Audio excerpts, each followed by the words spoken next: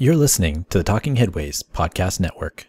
Hey there, this week we're going back in time to one of the most popular shows of this year, 2022, episode 376 with Kevin Krizek and David King. Enjoy the holidays. This is Talking Headways, a weekly podcast about sustainable transportation and urban design. I'm Jeff Wood.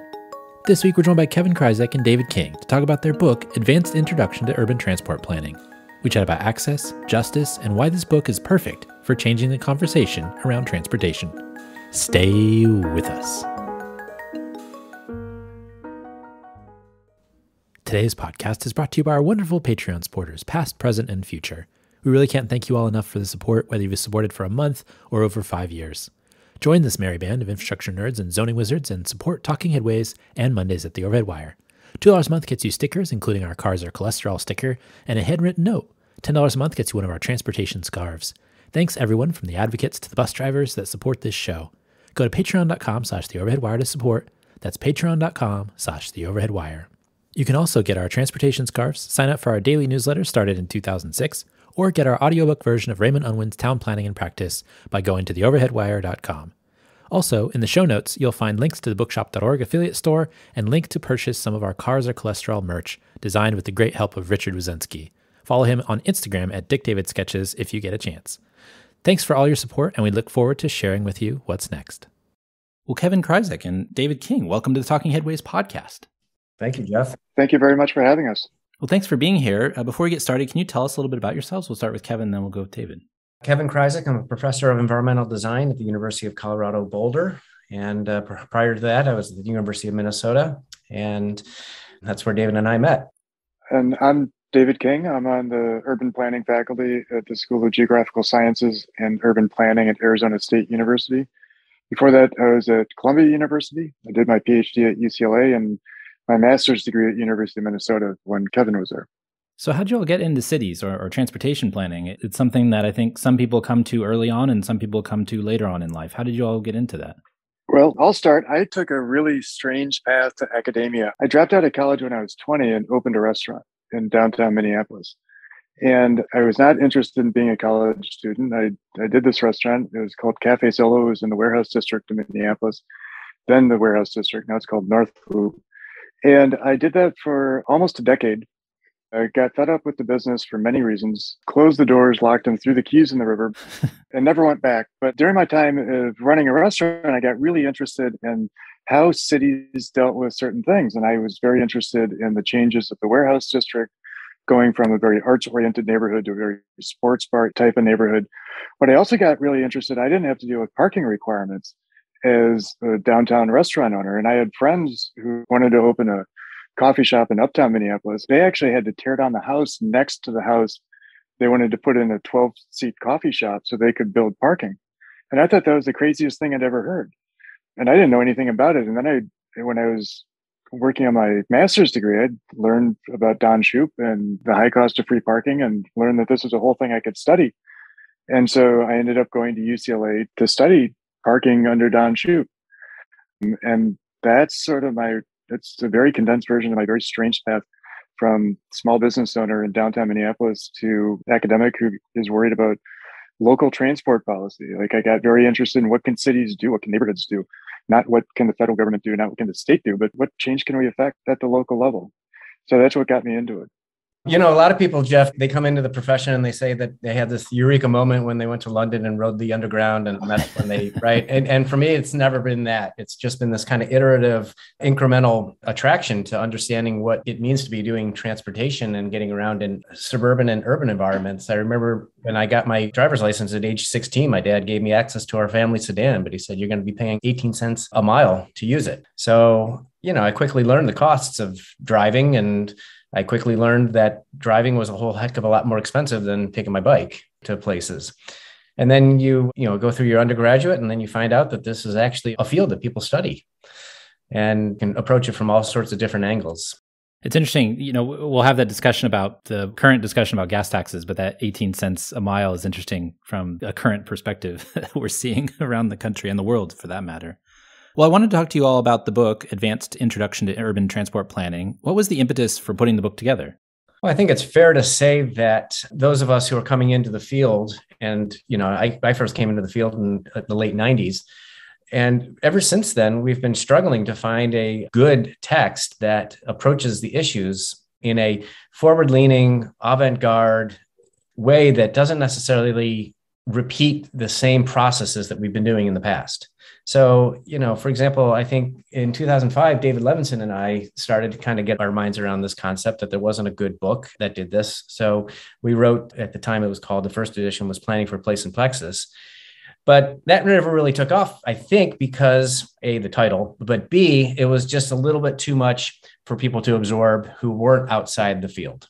And if you look at all the titles that are on your bookshelf across your desk, you'll probably won't see one, Jeff, that really kind of tries to get at what's the problem with our transportation systems and how can we better orient the priorities in new directions. And when Edward Algar approached us to initially write this book, we said, what do you mean? The whole bailiwick of urban transportation planning in 50,000 words? And the more I thought about it and the more I kind of talked about it with David, it made sense. So for example, I love Jonathan Levine and Merlin and Joe Grang's book. It's a great book. It's not very accessible to those who are approaching the subject matter for the first time. There's a lot of other great books talking about enforcement, talking about all these other things, walkability, but they're not framing the issues in terms of accessibility. It might be kind of loosely referenced.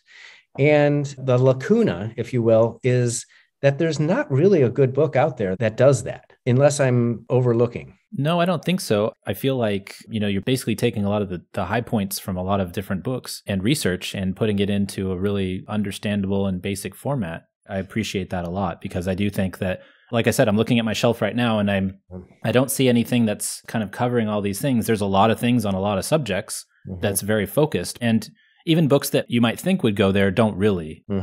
Yeah. And I'll add to that. Part of our frustration was we didn't want a text that was going to teach students the bad ways of doing things, which are the way we do things. But we wanted to start with this premise of, if you were going to start from scratch, what are the concepts that you would teach? And, we both Kevin and I agree, we talked about this at length, that if we want to do something different, we have to start with different ways of doing things. If we could just keep on doing the same planning and the same analyses and use the same data and have the same metrics, we're going to end up with more of the same of what we have. And we wanted to start with this idea of what are the core concepts that actually matter when we're teaching urban transport planning. Well, that's the thing is that, you mentioned at the start of the book that you can't cover everything. There's so much. How did you decide what to keep and then what to put aside? Like, what were those core concepts that you felt like needed to be in the book and then what got ejected? Well, a lot of thought is being expended about transport these days, as you know. And there's many reasons for this safety, environmental, climate, oil, et cetera, right? And thought's good, but all that thought is, you kind of have to question it. Is all that thought being put to the highest and best use? And is it focused around the right problem? And once you read this book, but you don't have to read the whole book, you can just read the first chapter, you hopefully are alerted to the answer to that question is a resounding no. I mean, we haven't been prioritizing the right things. So what gets included and what doesn't get included, I think of this work as a kind of a transition book. So you need to have enough of the old to ground it. And what we focus on in this book is starting with this concept of accessibility. And we're certainly not the first to bring up accessibility versus mobility. But accessibility is the idea of how easy is it to get to the places that we need to go and want to go. Whereas mobility is focused on how easy is it for us to travel overall. And if we're really thinking about what's important in urban transport, it's about, can we get to the places that we want to go? It's not about how fast we can go to get there. And so the way our transport planning systems are set up is they're oriented around speed, and an artifact of focus on speed and increasing speed is that congestion is the most serious problem to traditional transport engineering. This is what we've been trying to solve for decades.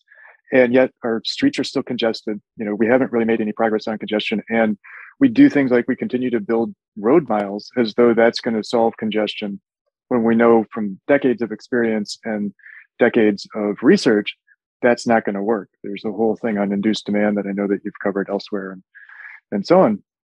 And this focus on accessibility, if we really think about how easy is it to get to the places we want to go, that changes our mindset to start thinking about concepts of proximity, of how do we locate people and places where they can get to and from. We start thinking about travel choices of we can get to the store by bicycle as quickly as we can get to the store by car within a certain distance, within a certain time frame. If we make that bike lane safe, if we make it easy to bike, and so on. And this concept of accessibility changes the dynamic of transport planning because we're not just focused on traffic. The streets themselves and the roads themselves, the infrastructure isn't simply about free-flowing traffic. It's not about orienting towards cars, but it doesn't really matter how you get around. It really matters, is it easy to get around? And it's easy to get around on foot. It's easy to get around on bike. It's easy to get around by transit and so on. And if we focus on making it easy to get around on foot or by bike, it'll be easier to support things like these new innovations that are coming on, like electric scooters or bike share. Even transit doesn't work unless you make it easy to walk, because the transit rider is always going to be a pedestrian at some point. And so if we focus on more of these issues of accessibility, it opens up opportunities for multiple modes of travel. One of the points we make in the book that I think is really important to understand is that a focus on designing a transport system around cars makes every other mode more difficult. Because if you plan for cars, you need a lot of space. Cars go fast, they're large, they're incompatible with walking, they're incompatible with biking, they're incompatible with transit, and they make all of those other modes more difficult. But if we focus on making all other modes easier, they all become easier. If we focus on making walking easier, it makes biking easier, it makes transit easier. If we focus on making biking easier, it makes walking easier and transit easier, and all these other innovations that happen. And then the only inconvenience is towards driving, which is not a minor inconvenience, but it gives more people more options. And ultimately, what we want to focus on in cities in our urban transport is letting people use what works best for them rather than using this mode, which would be driving, that makes it harder on everybody else. We want to encourage as many people to use the modes that make it as easy as everybody else to get around. And so that's a different orientation in transport planning. And part of that is it opens up these ideas that we also explore in the book of focusing on some of the complicated trade-offs that we have in transport planning of justice, of what to do about climate and the environment, what to do about economic issues and financial issues associated with it. And we, as we argue through the book, there's these multiple crises that we have. You know, we look at issues of police enforcement and racial targeting of Blacks and Latinos, for instance. We know Blacks and Latinos are pulled over at a far higher rate than whites. We know that that's true whether it's on bike or on foot. We also know that we have to reduce our carbon emissions from transport if we're going to solve our climate problems. And to do that, what does that mean? And how does climate interact with issues of justice? And then we have issues of finance, as we mentioned earlier. Kevin was talking about paying for driving. The federal government hasn't raised the gas tax since 1993. The federal system of paying for all kinds of transport investment is sort of broken in that federal transport spending is now competing with other federal dollars and other federal priorities. And there's a shift towards more local sources of funding. And lots of cities, lots of states are trying to decide, where do they allocate their maintenance costs? Where do they allocate their expansion costs? Where do they allocate their infrastructure spending? And so we have all these different aspects and these different important policy decisions that require significant trade-offs within the transport world. And we haven't been doing a very good job within the transport planning process of really pushing forward on, making these difficult trade-offs explicit. And by focusing on accessibility and rethinking the way we teach transport and rethinking what it means to be a transport planner, we're going to be in a much better position to tackle these often intractable problems, and be able to work with the public and come up with solutions that really work better for cities overall. I think that was a very clear and justified description about how and why we chose to include what we did. If we are continuing to educate the next generation of transportation planners with the same skills, techniques, thought processes, as David mentioned, we're really just going to be creating the same types of problems. So how do we get out of that? And how do we allow people to be empowered to have more intelligent conversations than, oh, that pothole that is in the middle of the road that you hit, I hit, we all hit it, right? And so we need to fix that pothole. Well, here's an example of something. Okay, great. Smart cities, digital governance. Let's figure out a solution to get the pothole fixed. Okay, well, what are we going to do? Let's hook some cameras onto the chassis of garbage trucks, which drive every street in the city. And we're going to have a great inventory of where the deepest potholes are and how we're going to then provide a strategy to fix them, right? And so we get stuck in this cycle, and we're going to have a $4 million program to do that, for example. Well, is that going to fix our problem? That's the first question. And if we do that $4 million and we distribute, say, for example, 1 million on providing residents with lighter, cleaner forms of mobility, and 1 million on building out a new network for where they want to go, 1 million on an economic development program, and 1 million on a curb access program. These are 4 different examples of how their access, their ability to get goods and services could be increased at a much reduced cost. I mean, it begs the question of how we can make these ideas kind of puncture the existing status quo. I mean, right now we're having, as folks know, we're having this huge conversation that maybe is not necessarily like the right conversation about gas prices, and trying to like break that kind of pop culture or mainstream media discussion about transportation is really difficult. How do you switch the point of discussion away from that towards the discussion about access or discussion about better ways to address what needs to be done rather than the technological solution? Ask the right question. Make sure that the right question is on the table that's being addressed, right? And the second thing is to understand how steeply bred into our culture and regulatory and design processes that broken process is. And everybody's at a different level of the spectrum in their own understanding of that. So, for example, your readership is much further along, and we're probably preaching to the choir in this respect. However, I would claim that the average transportation planner who's working in whatever city, in whatever X state, probably doesn't have a solution set that they can turn to. And they just don't know where and how to propose an alternative mindset to their elected officials other than we need more protected bike lanes. And what we're trying to do is empower those individuals with stronger arguments. Another reason that we're tying our argument of accessibility to issues of justice, issues of climate, to issues of economics, and how we pay for transport is that we're also suggesting that there are new coalitions to be built, new coalitions of bringing people into the fold. That if you care about racial justice, you need to care about transport.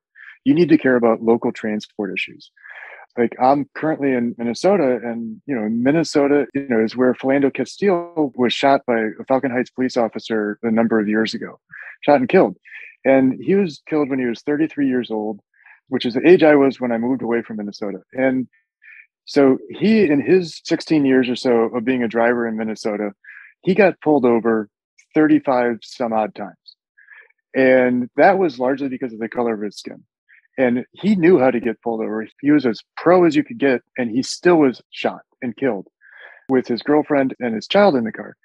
And I got pulled over, I don't know, 7 or 8 times, and I was a dunderhead when it came to driving. And yet there's no doubt that there are racial issues that are associated with why I was able to get away with it for the same number of years he wasn't. And these issues of justice are baked into our transport system. These issues of climate, it's frustrating to us when well-meaning transport folks or climate activists say, well, we're just going to get everybody to ride transit, or we're going to, we have this golden ticket that's going to solve everything. To some degree, that's fine. And we don't disagree with any of the solutions that are brought up by climate activists or transport activists.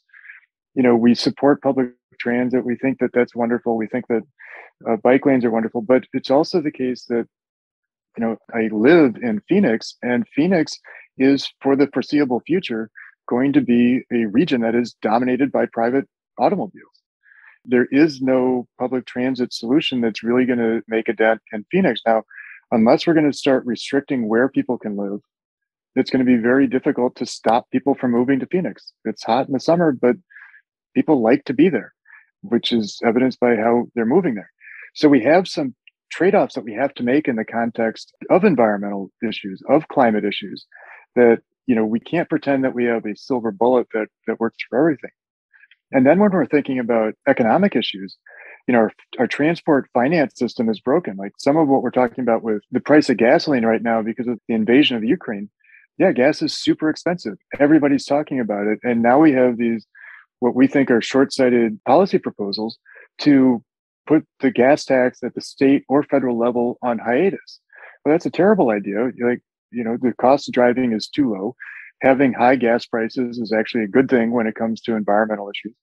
And we support that. But on the same token, if we take away gas taxes, even if it's bad policy, we're taking away a lot of revenue that's needed to pay for all of our infrastructure. And we simply can't continue to pay for our infrastructure the way we have been and expect that we're going to be able to invest in rail systems, invest in bus systems, invest in all kinds of things. So we have this transfer, as I mentioned earlier, of what we can even consider a devolution of transport finance to local issues. More cities and counties and regions are now responsible for picking up a greater share of their transport spending. And at that point, we think that's going to change their priorities. If the federal government comes in and says, we're going to pay for 50% or 80% or 90%, like they did with the interstates, of all these projects, there's going to be a lot of wasteful projects. But if the cities and the counties and the states have to spend money on their projects that they then have to maintain, they're going to make different choices. They're going to make more efficient choices. At least that's what we think will happen. So we introduce these issues of justice and climate and economics so that we can build these broader coalitions. So it's not just trying to convince people of a good idea, but it's actually building a political support system that is all focused around accessibility and a better transport system. Which can be hard, right? I think I shared an article recently about La Mesa near San Diego in California. The region is focused on a road user charge and thinking about the future to 2060 or so. And that was like a hot button issue because it got a more conservative legislator elected and then the politics of it switched and it got really complicated for the Democratic legislators who were actually on board before. And now they were getting, pushback from constituents. And so the politics of it gets really complicated too. I mean, we know in transport planning kind of how things might be able to go, but then there's always that wrench of public opinion, politics, and the power of how they get those done. So, one thing I love the book, but one thing I didn't notice was kind of the power dynamic discussion about how things get done necessarily. And I know you can't fit everything in a book, but was that something that you considered and left out, or was it something that was too complicated to cover? Obviously, every place has their own little fiefdoms, and there's structures that are really complicated to explain, especially when you get to different levels. But I'm curious about that. So on that, specifically, is that last bit that you said, the different fiefdoms that exist, that really precluded us including a lot of that. Because like in the Western US, for instance, there's a lot of transport referenda, that there's transport projects, either individual projects like the California bullet train or sales taxes like we're doing in Maricopa County, where there's a 20-year sales tax that's being debated right now that's going to go in front of the voters and they have to vote it up or down. But the referenda like that don't exist out east, for instance. They don't exist back east. And so there's a lot of variation in that. There's a lot of variation in what the interests are. And something like Costa Mesa, California tends to be more conservative, and they're going to have a different set of outcomes than spending priorities if you were looking at Los Angeles or if you're looking at other cities. So ultimately, we decided from a space constraint that we couldn't fit that within the book because, studying those local issues and sort of the political economy is a tremendous challenge. I mean, a couple of years ago with David Levinson, who Kevin has also written a book with, but David Levinson and I wrote a book called The Political Economy of Access, which got at some of these issues, more local issues, and thinking through some of the ways that we should approach the politics of these transport issues. One thing that is relatively ubiquitous across every context that we're aiming to address here, Jeff, and I think the short answer is exactly what David just suggested, which is there's probably too much variation across all of the intended readers of this book to have a single source solution, right? But the one thing that is universal is that we see a lot of value in thinking creatively and differently about that right of way in cities, right? And most of that right of way is owned by local municipalities. And that really underscores the importance that local change and city councils can do to enact the type of change that we're suggesting. Now, how does that change happen? That change happens through lots of encouragement from citizens to allow their city council people to be empowered to make that changes. That's just one example that we want to further allow city planners or transportation planners or anyone who's a civil servant to have that kind of policy entrepreneurship to advocate for. Yeah, and quite frankly, this is one of the things that got me interested in local transport planning is that we can do a lot. Like the number one thing that we should do to improve our transport system is get rid of parking requirements.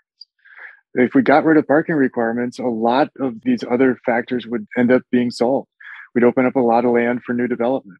We'd open up a lot of opportunity for new innovations. Like one of the things that Kevin and I feel very strongly about is with the electrification that is happening of the fleet and the electrification that's happening of these new mobility innovations, we should really encourage that. And we can encourage that at the local level.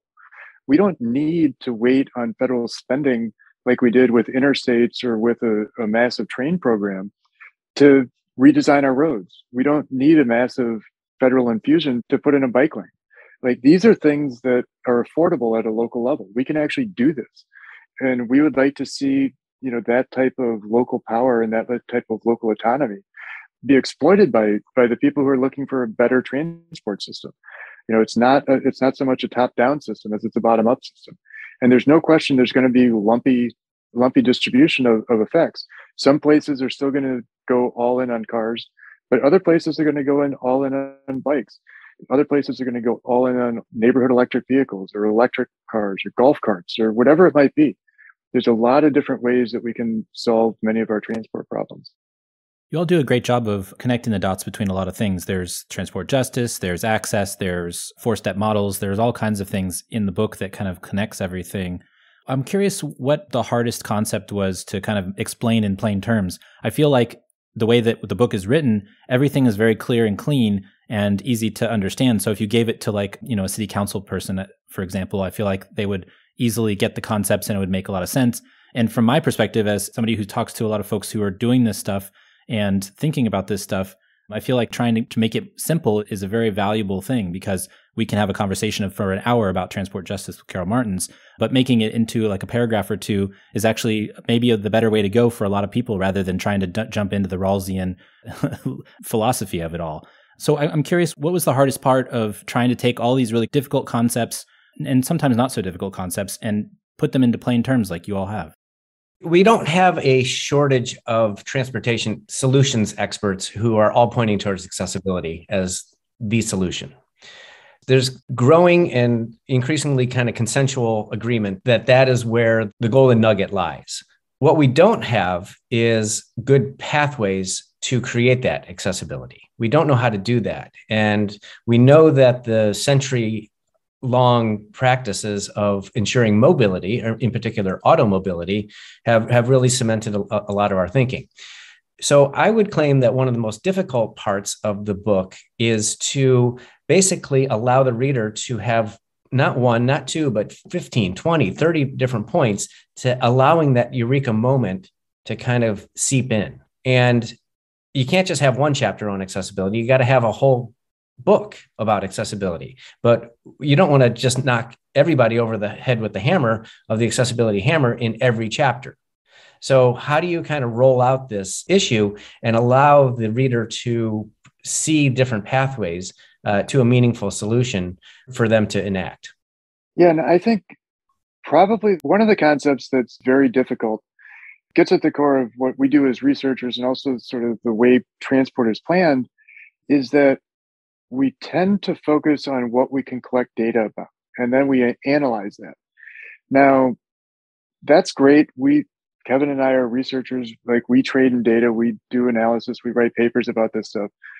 But one of the problems with data, especially when we're getting into the data of transport, is we tend to focus on what we can get a lot of data for. And a lot of that is what we can collect easily. It's really easy to collect data on vehicle flows. It's really easy to collect data on vehicle speeds. That leads us to overemphasize flows and speed as what's important.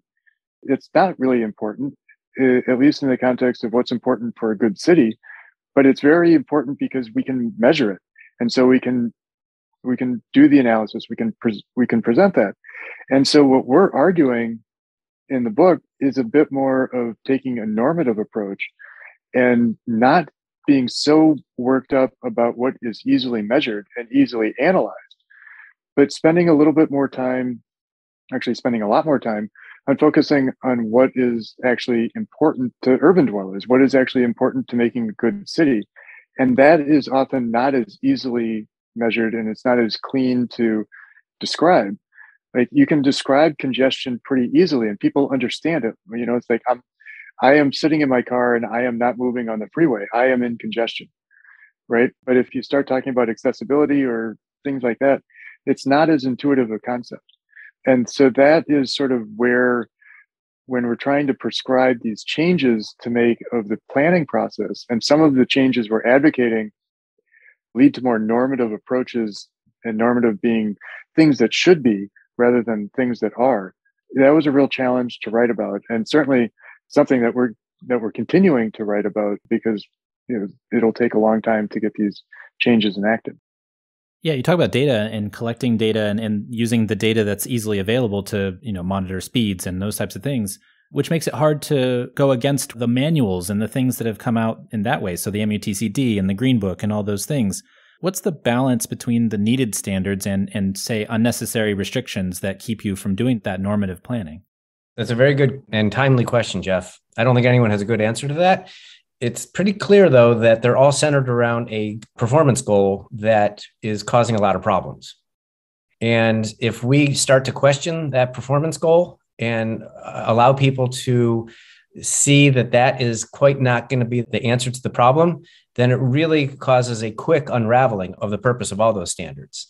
And I think that that's going to be a very exciting space to keep an eye out on the next 5-10 years, is the role of these standards, because those cities that are making change are the ones that are throwing out those standards quickly, right? But they don't have great evidence to suggest that what they're replacing them with is really more than just an incremental advancement. I think we need a 3 or 4 or 5 kind of step change with respect to accepting those standards. And this is my last point, it's hard to know what the new standard should be because there's not consensus around, for example, the new shape of a vehicle, the new speed of a vehicle, and all those types of things. So, but unless we start to have that conversation, we're not going to be making progress that is needed. Yeah, and I think part of that, to build on what Kevin just said, I think those of us who are working in this space, and probably most of the people who are going to listen to this, understand the planning process is very auto-oriented. But I think a lot of us don't realize just how deeply ingrained that is, and just how difficult that's going to be to dislodge. And we talk about the legal challenges that all of these changes that we would advocate for are going to have to survive. You can sue on environmental grounds in certain places that certain types of development or certain changes will affect driving time. And if they affect driving time, you can lose a lawsuit even though something would be environmentally beneficial. And there's a lot of ways that legally and environmentally and others, we're so ingrained to thinking about how cars get around that we've lost sight that there's other ways that don't involve cars. Like, as an example, California recently did away with their level of service. And so level of service is where you have grades A through F of essentially traffic flow from free flow to standstill. And that was how road projects were evaluated. And now California has switched to a vehicle miles traveled metric, where vehicle miles traveled is used and does what's the effect on total vehicle miles traveled overall? But that can even go a step further, or many steps further. And you could think about, how does new development improve access? Maybe we're not interested in vehicle miles traveled at all because we're interested in trip substitution completely. And so there's different ways that we could approach that would be not incremental changes from where we are, but we actually may need more radical approaches that introduce a whole new way of thinking about transport. And Kevin just mentioned the size and speed of vehicles. We in the planning and transport, we often talk about, cars are the problem, that they're a problem with safety, they're a problem with, with the environment, and there's all kinds of problems associated with them, sprawl, so on and so forth. And yet our solutions almost never focus on the car itself. Our solutions focus on, we're going to build more housing, we're going to build, apartments, we're going to build transit, we're going to do all these other things. But what if we focused on the vehicle as our object of concern? And there's regulatory reasons that this is difficult. But, if we switch from, a giant SUV or a giant electric SUV to something that Kevin and I have written about, it's called, that we consider human scale. And we say that here's an outline of a vehicle. It has to be electric. It can't weigh any more than a few hundred pounds, and it can't be more than 40 inches wide and 100 inches long. Within that envelope, build whatever you want, and we will build our infrastructure so that that's supported. That would be one way of approaching a problem with sort of a radical solution of rethinking the vehicle itself while preserving accessibility and giving us an opportunity to rethink our existing infrastructure that could be adapted very quickly into ways that would have dramatic changes in how people get around cities and the environmental footprint of cities, and and justice implications and financial implications and everything else. And Jeff, just to further strengthen that point, I think one of the key tenets to this conversation is that while that may initially be a solution that is just clearly a bridge too far for many people to accept, hopefully after reading the book, you will gain an appreciation of the rationale by which that is a solution that is arrived at that makes the most sense. So for example, just take from how quickly could that solution be enacted? Well, pretty darn quickly. Maybe 3 or 4 months. We already have the network. It's called roads. We just need to appropriate them differently. Who has the power to do that? Well, the local municipalities. Are they willing to do that? No, because they are going to get too much blowback. If they were empowered to be able to understand and communicate that issue and that solution set to their constituents, or vice versa, you could see the rationale by which a powerful solution could and should be enacted. That's something you all mentioned in the book, is the power of the status quo, which is kind of dangerous. It seems like something that needs to be addressed. And at the end of the book, I was reading about your ideas for smaller vehicles, and I was like, yeah, that could work. That could work. Why not? Why don't we all drive around in electric golf carts and little vehicles here in San Francisco? There's no reason not to, aside from taking transit, walking, and biking. If you really needed to get in a vehicle to go to Golden Gate Park or whatever, why not just get in a golf cart? It's not going to be any slower necessarily. I've even thought of getting an electric Vespa if I needed to do something. I haven't done it, but it's something that I thought about because I was like, oh, well, I'm not going to leave the city necessarily, but it would be good to get around a little bit. Maybe I can get to the Richmond district more often. But I did see myself kind of following that trail of, here I am with the access, transport justice, et cetera. And then I'm getting to the end where I'm like, oh yeah, that makes sense. Well, at least we got one person sold. Is there something you all would write differently about, maybe in 2019 than you wrote in 2020 or 2021? Is there something about the pandemic that changed your thinking about what you wrote in the book? So the pandemic is an interesting case because we've actually published a couple of pieces elsewhere since then. And the pandemic really solidified for us how quickly things can change if we want them to. And that's one of the reasons that we want to frame these things of justice. We want to frame safety, which I've been remiss on not mentioning, but safety is a crisis as well. And the environment's a crisis and the economy is a crisis. If we have these crises, our solutions should meet that urgency. And the pandemic really established that we can change the way streets function. We can change the way people get around. We can change the whole choice set, as we put it in, we can change the Overton window of what's possible very, very quickly. And, and that's what we would focus on a bit more in the book if we were to write it today, as opposed to pre-pandemic. And furthermore, Jeff, I think it's important to point out that if we approach issues of people easily getting the goods and services that they need on a daily basis in metropolitan areas, urban or suburban, that's achieved through three different means. The first is mobility, traveling on the network, which we've basically just given over to automobility. The second is the proximity lever, right? Bringing destinations closer to one another. That has a long fuse. That has, and there's a lot of blowback with zoning and stuff like that. But the third lever is connectivity, including digital connectivity. And, the COVID has really taught us how much we can do with digital connectivity in terms of being able to satisfy some of the daily travels and have some of those daily travels come to us. So I think that's an important element to bring forth as well in terms of trying to see how the prism of transport access and envisioning solutions through the prism of access opens up a solution set. There's also the economic change of post-pandemic. What does a local economy look like? How many people are working in an office? How many people are working from home? This is an opportunity to make serious changes in our transport systems. And this is an opportunity that we shouldn't waste. And we don't know what it's going to look like. We don't know how many people are going to be back in the office full time. There's going to be hybrid or whatever else. It's certainly worrisome. The initial post-pandemic, or we're not quite post-pandemic, but the initial numbers of, transit ridership isn't rebounding the same way that driving is. There's a lot of people who have ended up buying cars. Is that going to be a permanent condition, or are there ways that we might be able to get some of those people who are buying cars into electric bikes or something like that might be environmentally more beneficial? If we don't end up with a firm recovery of a downtown core, what does that do for transit ridership? Because most cities with their transit ridership really rely on a Monday through Friday, rush hour to really support the system. And does transit in places like Phoenix, which doesn't have a strong downtown core, 2.5 million jobs in the region, only 58,000 are in downtown Phoenix, is that going to be a type of system where you can have a strong transit response?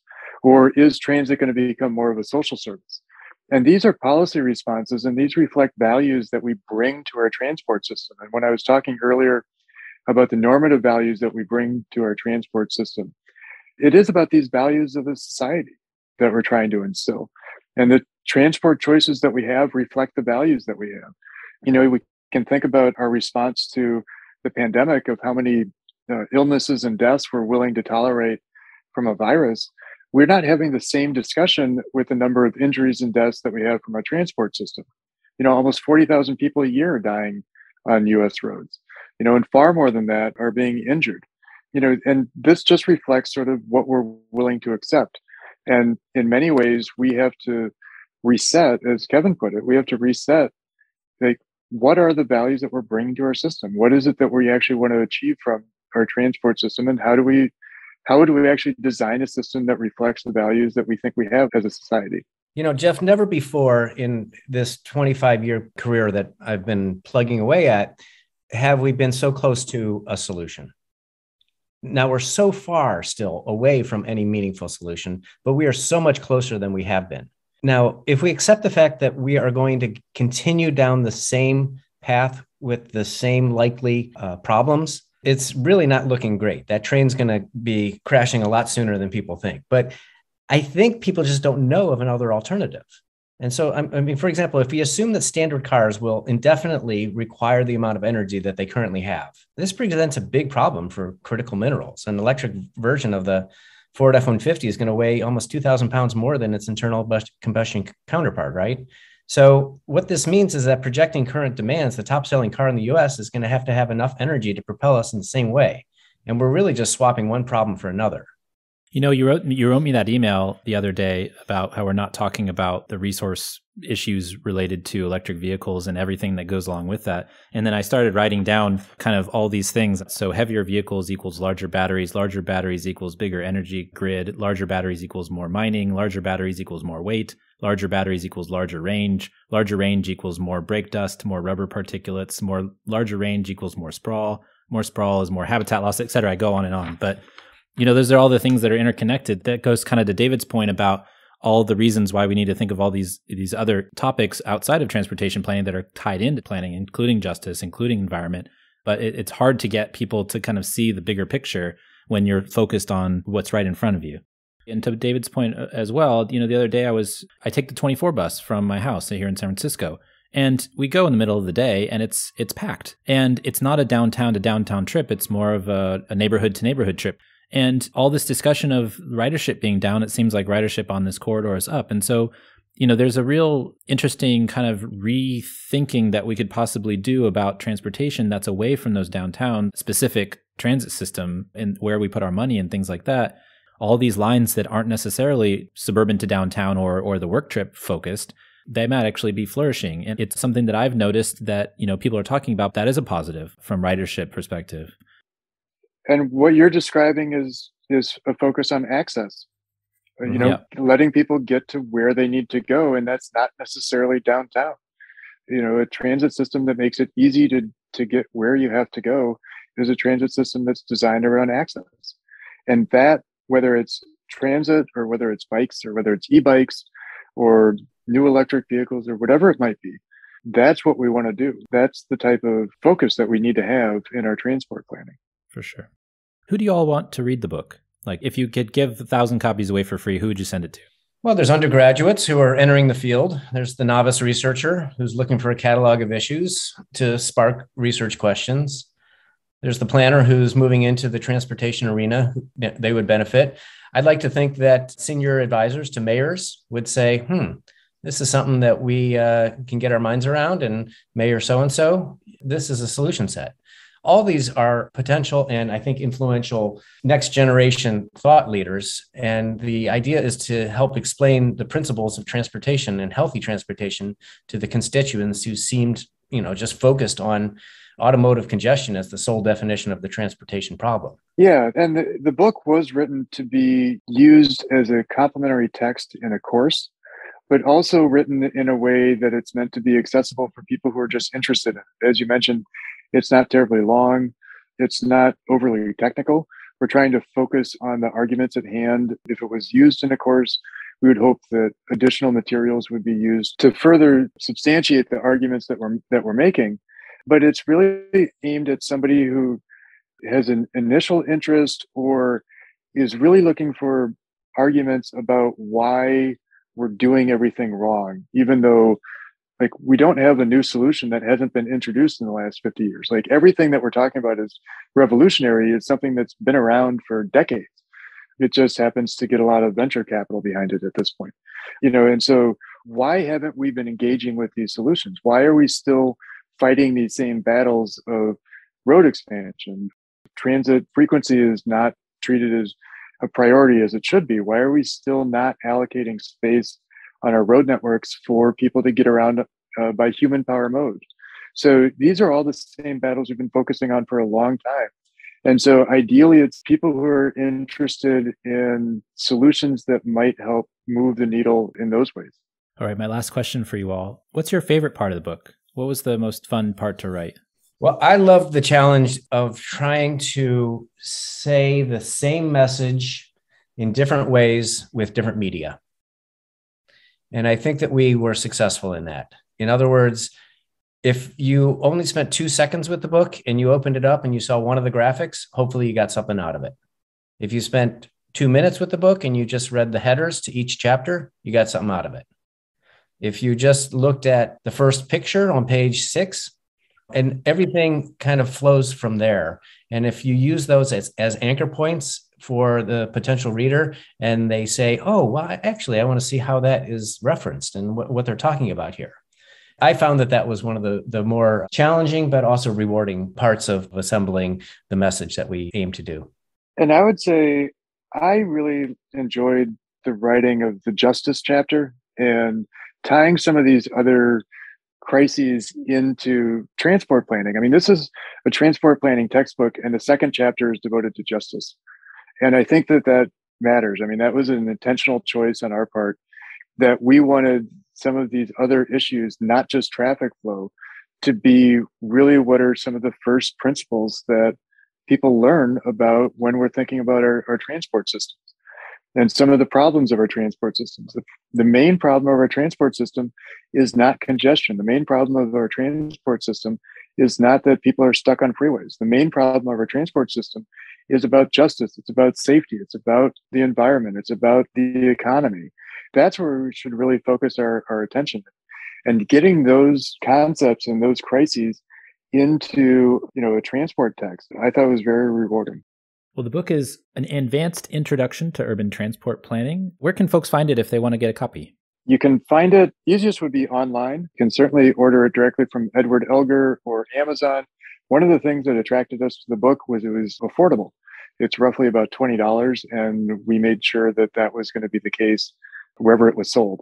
So it is available at anywhere, any major retailer, and it shouldn't be more than $20 or $25. A lot of local bookstores are covering it, Jeff. So you can go down to your local bookstore and ask for it. You can certainly order it through your local bookstore. Yeah. Yeah. Usually if you go in and ask them, they can order it for you, right? So I've done that a lot of times, and that's probably the best way to go is, but can I get this book? And then they can usually find it. You're the one that taught us, Jeff, that's one way that we're supporting our local bookstores is to go and have them order it rather than us order it. That's right. Exactly. Yeah, I've listened to your show, Jeff. Good. Yeah. Bookshop.org. Go to bookshop.org and if you can find it, and if you can go to your local bookstore, that's even better. I think one of the most important points, Jeff, that we talked about is that what we're looking for is a Control-Alt-Delete for our transportation systems. Most of us agree on that. We don't have a clear solution for what that looks like, and everybody's going to come to a different solution based on where they're coming from. But success is what happens when preparation meets opportunity. And what we're allowing through this book is people to be prepared to have the right conversations. Well, I definitely recommend people picking it up and changing their conversations because I think it's important.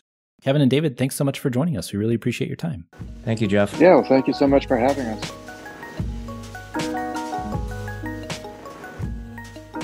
And thanks for joining us. The Talking Headways podcast is a project of The Overhead Wire and posted first at Streetsblog USA. Thanks to our wonderful Patreon supporters for sponsoring this show and Mondays at The Overhead Wire. You can support the show by going to patreon.com/TheOverheadWire. You can sign up for our 15-year-old newsletter at theoverheadwire.com, and you can listen to the show on your podcatcher of choice, including Spotify, Stitcher, SoundCloud, iHeartRadio, and Apple Podcasts. And if you can't find it there, you can always find it its original home at usa.streetsblog.org. We'll see you next time at Talking Headways.